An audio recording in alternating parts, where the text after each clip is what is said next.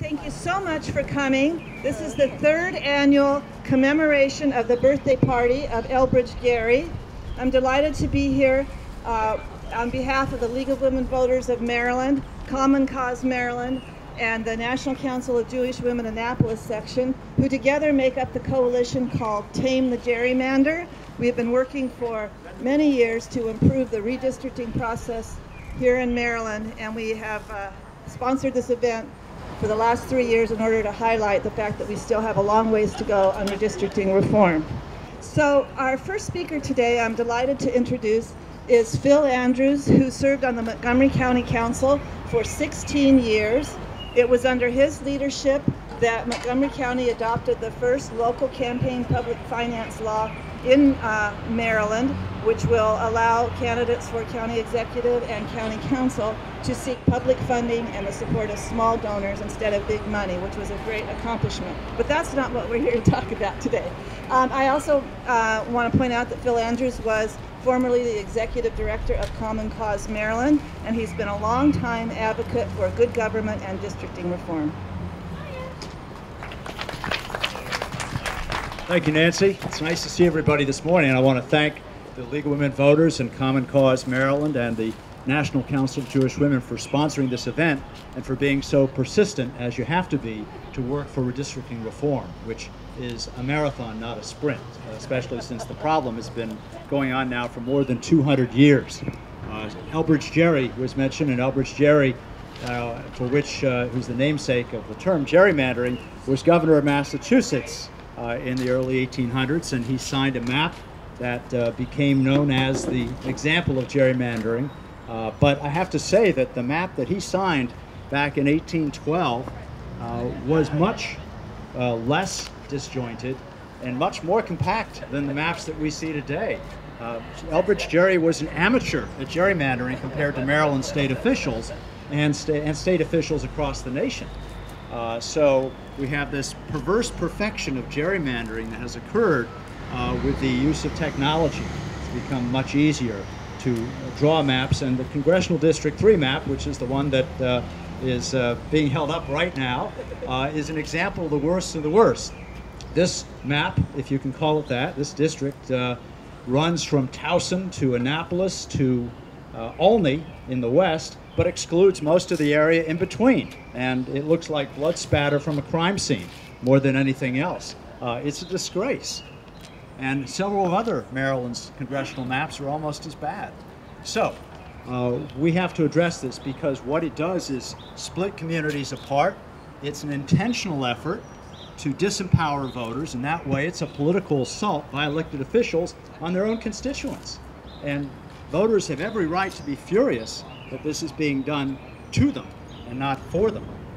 Now, what's the answer? Well, some states have shown the way. Arizona and California, voters set up independent redistricting commissions. They have the power of the initiative, so they were able to put it on the ballot directly.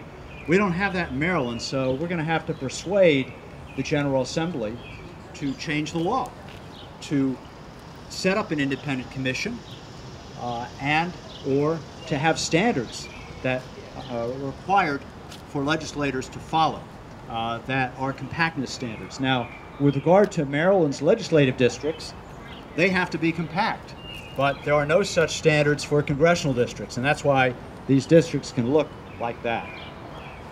Governor Hogan has talked about the importance of addressing this issue. He mentioned that in his State of the State speech, and we're delighted to hear that the governor's first round of chemotherapy went really well, and we all wish him the best, and we hope that he will grab the mantle of this issue because it is a historic opportunity for this state, and Governor Hogan has that historic opportunity to lead the way for real reform of gerrymandering, to replace this, to put the public interest before any political party's interest, and that is what we need the governor to lead on, and what we need the legislature to act on.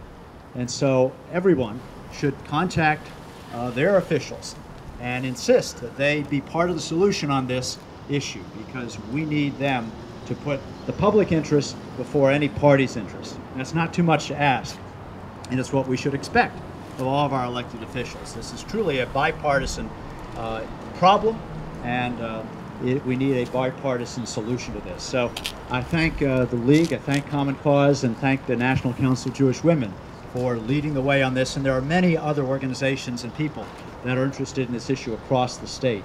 And that's what we have found. And with the Supreme Court's recent decision on the Arizona case, we know that independent commissions are constitutional. Thank you all for being here. Thank you so much. We appreciate your hard and long years of effort on this as well. Phil Andrews pointed out the 3rd Congressional District. When we get to the fun part of this, the cake eating time, you will see that that is the decoration on the top of the cake. And speaking of cake, it's my special pleasure to introduce Ralph Watkins from the League of Women Voters. And yes, the League does have male members, and he's going to share a little with you. Thank you, Nancy. I just wanted to make one little point about Elbridge Gerry was actually a great patriot. He enlisted in the cause of independence early. He was nearly arrested on the night that they got Paul Revere. But unfortunately, we remember him for the one bad thing he did, which was to sign off on a partisan map. And so the message of that is, don't ruin your reputation. That would be the message we'd like to give to our General Assembly. Don't ruin your reputation by manipulating the voters. Stand for sound democratic principles. Now, I was asked to prepare a recipe for gerrymander cake, and with the help of my sous chef, we're going to give that recipe to you, so you'll all be prepared to bake your very own cake tomorrow. Gerrymander cake, an old Maryland favorite. First ingredient, 1 census map, 4 cups of Democratic voters, 4 cups of Republican voters, 2 cups of unaffiliated voters. Regional adjustments are possible. In a Republican-dominated state, you can use up to 5 firmly packed cups of Democrats. In a Democratic state, use up to 5 firmly packed cups of Republicans. There's also the alternative of spreading the minority party so thinly that they don't actually affect the flavor of any of the slices. This is an option. 2 eggs, well beaten. 1 teaspoon of baking powder, or a 1/4 teaspoon of political ambition may be substituted. Our experience has shown a little goes a long way. 1/2 cup melted shortening. Shortchanging of incumbents may be substituted, but your cake may become bitter. 1/2 cup milk. 1 teaspoon artificial vanilla or other artificial flavoring. Even artificial reform has been used. Beat firmly until public interest subsides.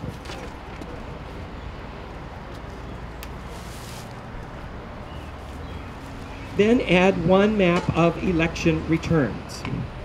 Pour the beaten mixture into a baking dish carefully marked to show the locations of the homes of incumbent office holders.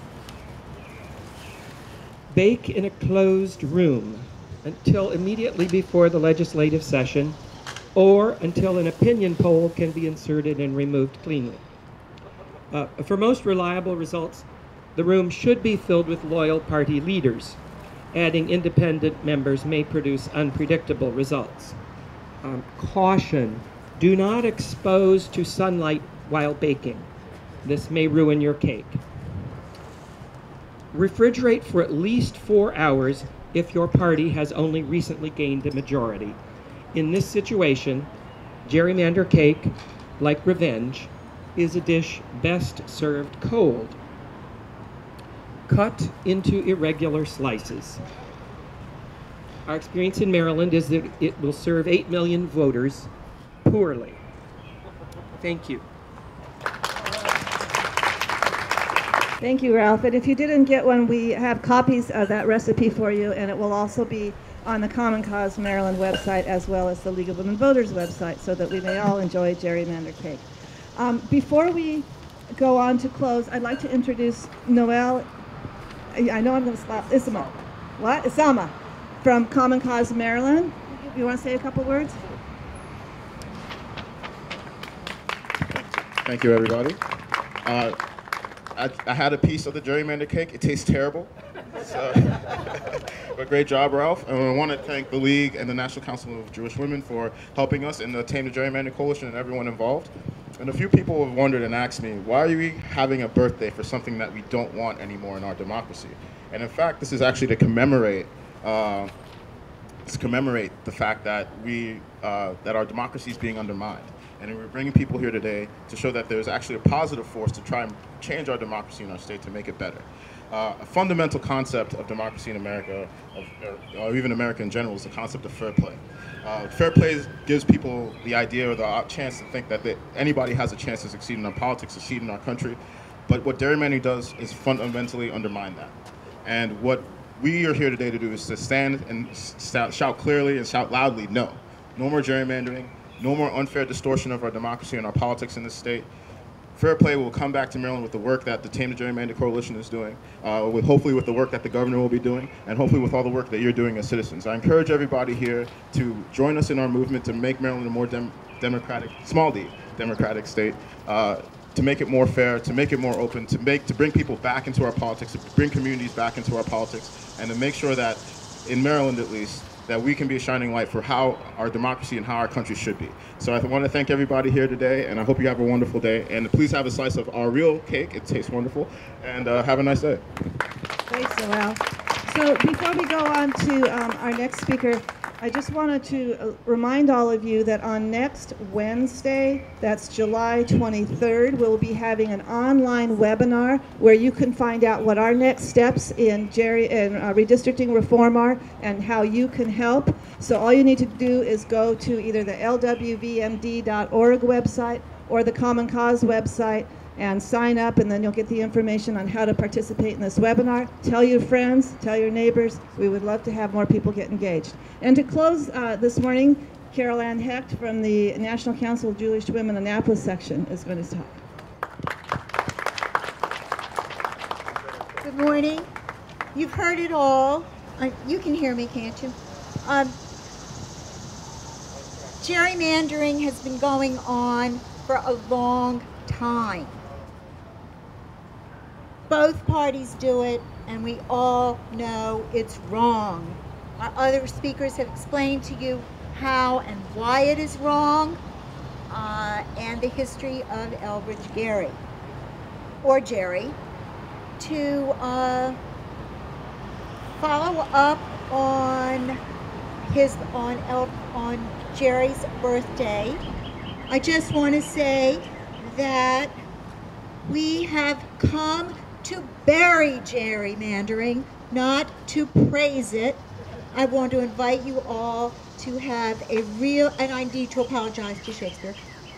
We invite you all to have a wonderful piece of our gerrymander cake, some ice cream to go with it. The politicians have been serving you gerrymander cake for a long time. Have some of ours. Help us make change. Sign the petitions. Have house parties. Talk to your neighbors and friends about the need for reform in this state. And what do we want to do? We want to tame the gerrymander. Can you all say that for me? Tame the gerrymander. One more time, and I will. Thank you very much. You may have some ice cream and cake. During during the campaign last year, we stopped through the gerrymander meander process because I live in that district along with probably half of the population. See, I'm somewhere in that bad intestines or whatever that is. I mean, it's a terrible situation. It's basically undemocratic. Is that a word? Yeah. And this is really just a good government issue.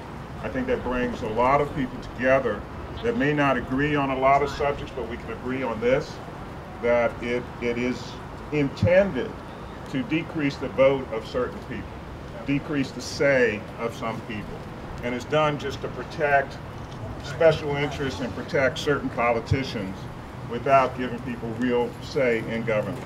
I mean, it doesn't make any sense Baltimore County and parts of Baltimore City do not have anything in common other than being Marylanders with Montgomery County. And they take, I guess, a roadway or maybe a bike path through Howard County to get there. And they look at this. I mean, what about all these folks here? We might as well all be in this district. Let's just make it one district. Make it at large, the way they've done this. So with that said, I appreciate what people are doing and coming out to contest what really is, you know, a terrible situation, and we should not allow that to stand. Should I say, for shame, those who drew this map. For shame. What's that? Tame the Gerrymander. Thank you. Okay. Thank you very much.